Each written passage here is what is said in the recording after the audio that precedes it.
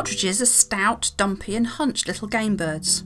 Although occasionally mistaken for small grouse, partridges are birds of lowland habitats, typical of farmland, grassland and coastal areas, although confusingly red-legged partridge can rarely be found above the tree line.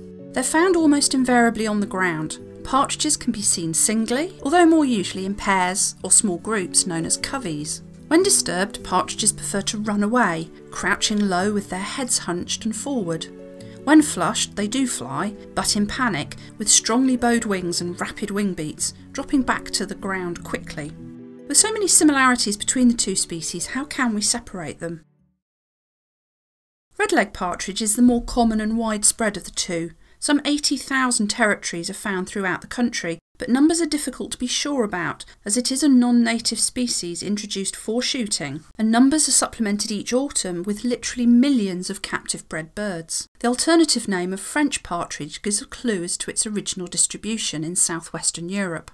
When seen well, red-legged partridge is a handsome bird, with its eponymous short red legs hard to see, but it has soft grey-brown on the back, with bold black, white and red stripes on the flanks, and a striking white face with black eye stripe, red beak and eye ring, and a beautiful black necklace that spreads across the chest. In a very quick view, the most likely things you will notice will be the black bordered throat and the stripes on the side, and alongside this in flight views, when the birds are likely to be careering away from you with frantic whirring wings, you will see a plain dark grey rump with dark reddish brown tail feathers, which all have a similar tone, and so in poor light may appear one-coloured.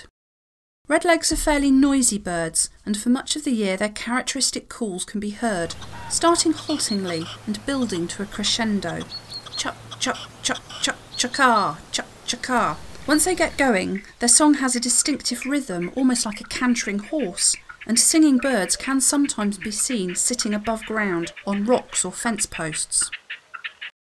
Our native grey or English partridge is a scarcer bird. In fact, in Europe it is one of the most rapidly declining species. Around 43,000 territories are still to be found in lowland areas, although their numbers are artificially swelled by around 100,000 captive reared individuals each year.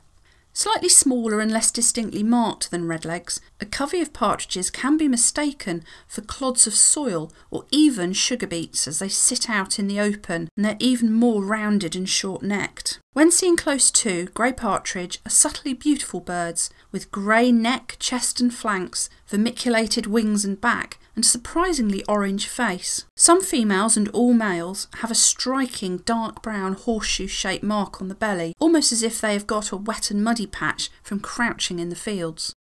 On spotting you, grey partridges are likely to crouch or run away, but they are more inclined to take flight than redlegs, with bursts of whirring wings and glides low to the ground. As they fly away, their patterned backs should be visible, but if not, their tails are a somewhat brighter reddish chestnut colour and are usually pretty obvious. Noisy when flushed, grey partridges give a continuous series of shrill, panicked trills as they fly away.